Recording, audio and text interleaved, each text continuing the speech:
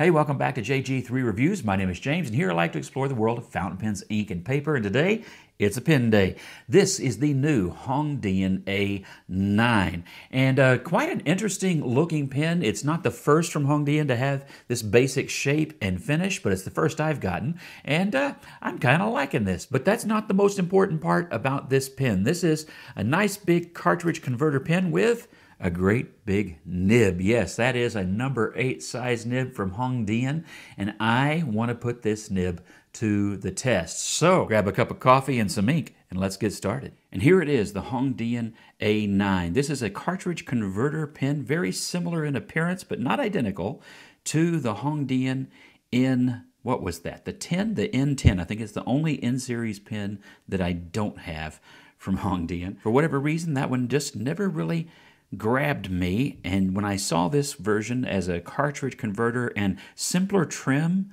and just a little bit different look, I thought, you know what, now I think this might be something that I'm interested in. So here we are, the A9. It has this gunmetal gray metal trim, and we'll start up at the top where we find the Hongdian Dove of Peace logo, and it says Hongdian A9, and then a wreath sort of design around that. You come down the edge and you have repeated Hongdian on this side and A9 on the reverse, Hongdian being just above the clip and centered there, and very much an arrowhead clip. Nice and strong metal clip, functional, works just fine.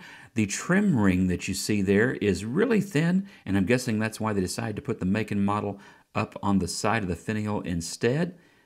And I like this. I like this much better than that complicated trim ring that's on the N10, and this just looks cleaner and better to my eye. With this metal finish that they have going on here, I feel like the less busy look works a little bit better than it did in the other pen, and I'm glad they've given us a couple of different options here. This one just appeals a bit more to me. And then you come down to the end, and then you just have the colored finish that reminds me of those aluminum cups that we would drink our ice water and tea in when temperatures soared into the triple digits of a Texas July, just like normally happens around here. But actually, we're a little bit cooler today, so back to my nice hot drink there. Overall, I think the exterior of the pen looks good. Now, I will say it has this unfinished line on both sides, and I don't know if that was necessary because of the finish. I don't really see why that would be the case, but maybe it was. I have no idea. I know that I don't really care for those lines, but that will depend on your own preferences and things that do or do not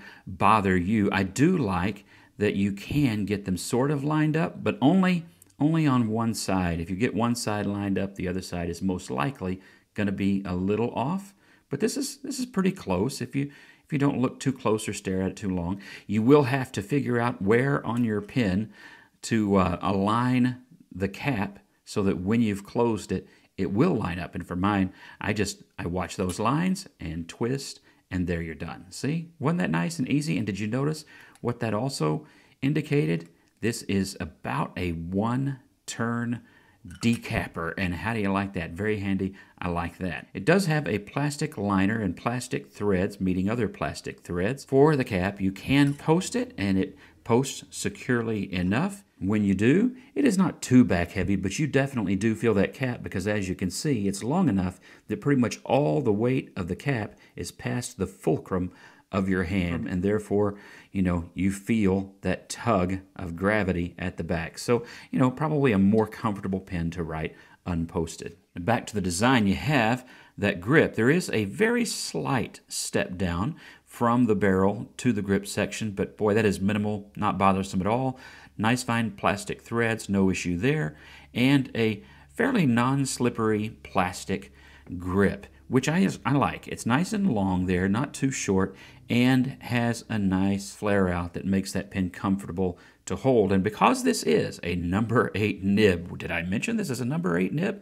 Because this is a number 8 nib, that gets your hand far away from the paper compared to smaller grips. That's what I like about a longer, larger nib, is just the distance is, to my preference, away from the paper. Although I like number 5 nib and have bunch of pens like that write really well, this is more to my preference.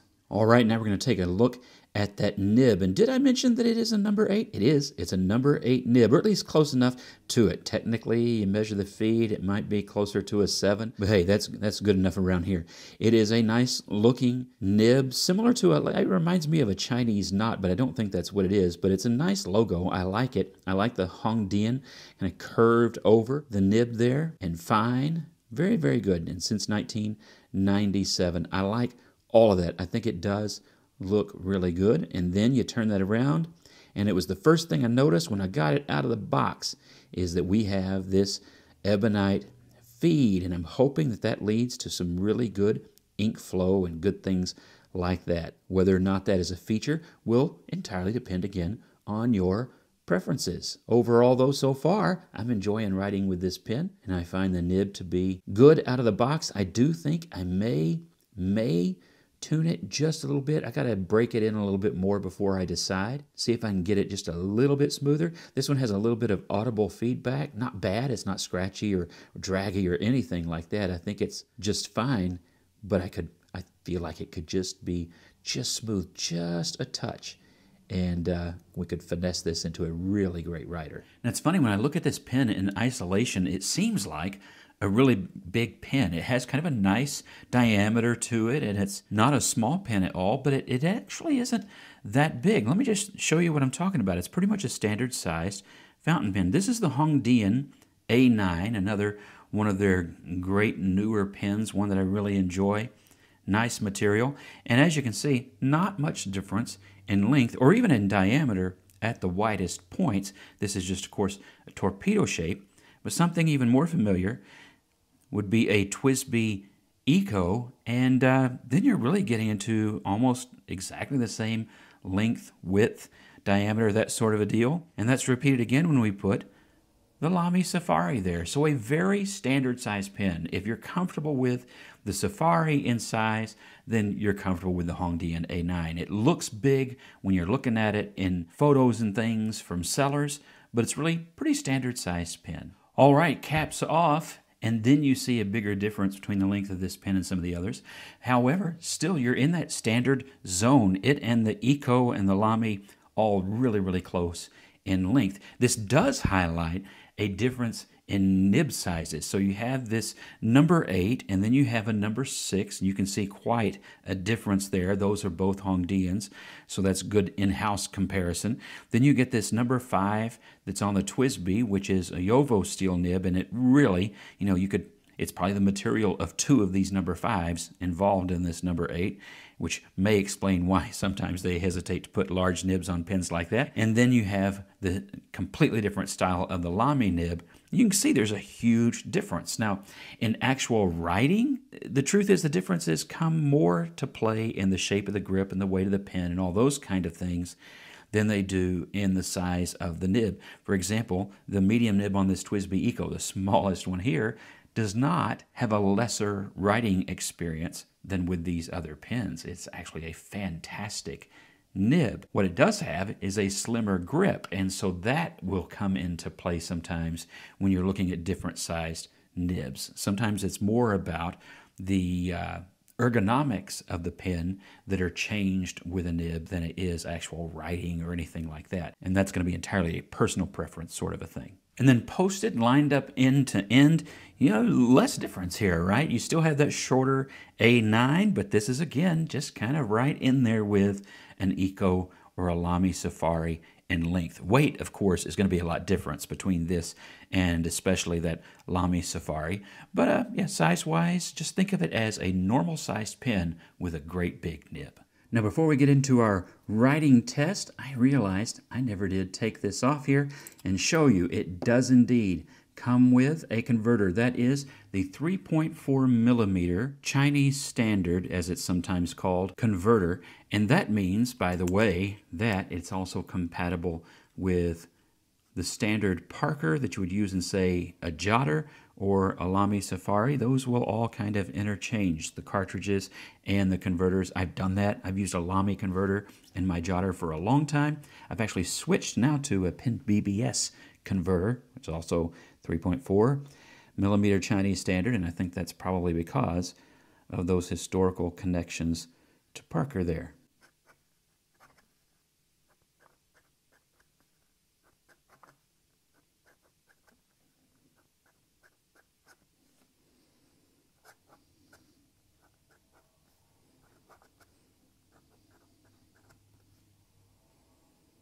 This does have just a bit of springiness. Allows you to get a little bit of line width variation. So here is no pressure, less than no pressure. I think the paper rose to meet the nib more than I pressed down. This would be fairly normal.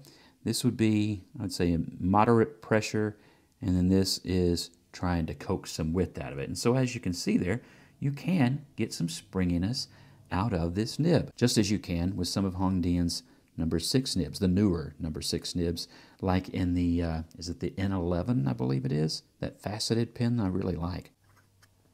Ink today is, whoops, Waterman.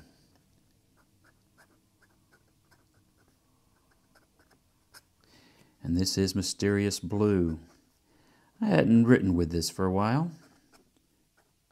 And I just thought, you know, I'm going to get that back out. I lift my pen in the middle of words more when I'm having to talk. I don't know if you notice that or not, but it's true. I'm also starving, which seems to really affect my handwriting sometimes. Can't write when I'm hangry, you know? It's tough stuff.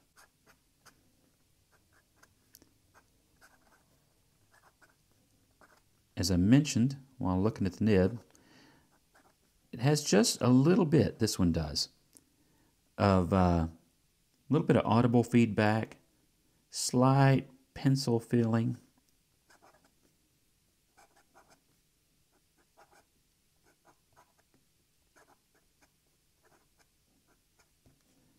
But I like it. You know, I was talking about smoothing that out. I don't know. I go back and forth. I don't like to do anything before I do a review. I always like to do it, if I can, untuned and just as it comes out of the box, and that's the way this pen is at the moment. I don't know. I kind of like that well enough. I may leave it.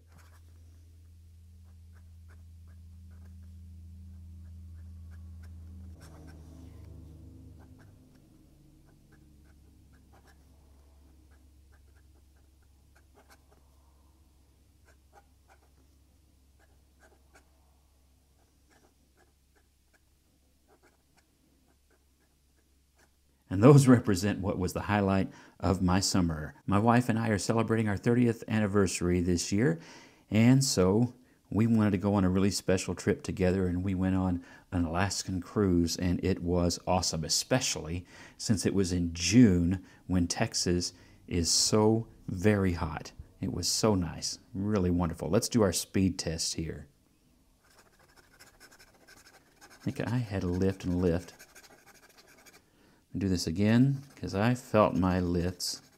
Yeah, minus me, I think it does okay. I think you can probably hear that there is some of that feedback, but I think that feed is keeping up just fine. All right, let's do our pros and cons and give you my final impressions. First, I think this is a good-looking pen. You know, minus that line that I don't like, you know, that's just me, and it might be you as well.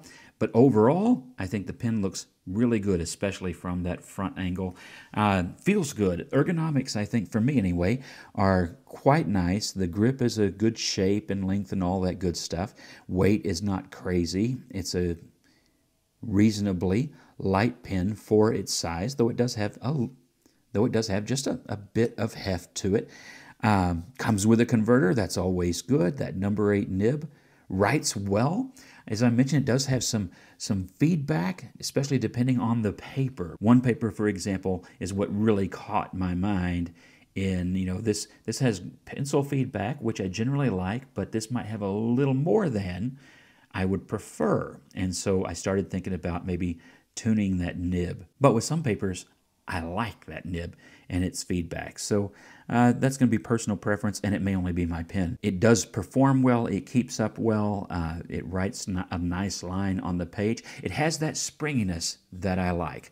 Cons. There is that line that I really don't like down the side, but I'm going to get over that, I promise. And I don't really think there are any other cons that come to my head immediately. Everything else about the pen, very happy with. I like the look. I like that metal trim. I think it is a better looking alternative. If you kind of like this sort of metal finish that they have here with all that play of light and color, then I think this is a better alternative than their previous pen. And so that would be a plus for me. I think probably the cartridge converter appeals to more people, although I really do like piston filler pens. And I think the price is good. It's $25. That puts it right square in a pretty competitive segment. I mean, there's all kinds of pens that you can get for that, and all kinds of great pens you can get for less than that and more than that, that this pen would compete very nicely with.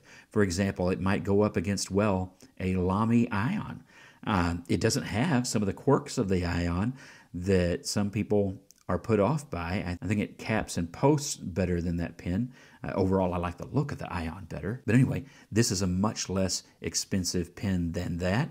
So very competitively priced and good quality, and some things to really like about it. And I don't know where else you're going to get a number 8 nib with an ebonite feed for $25, except for the other Hongdian model that does those things. So I would encourage you, take a look at that. If you have already, and then you already know what you think about this pen, pro or con, please share that in the comments below. As always, like, share, subscribe. Thank you for your support of the channel, and God bless you. Have a great week.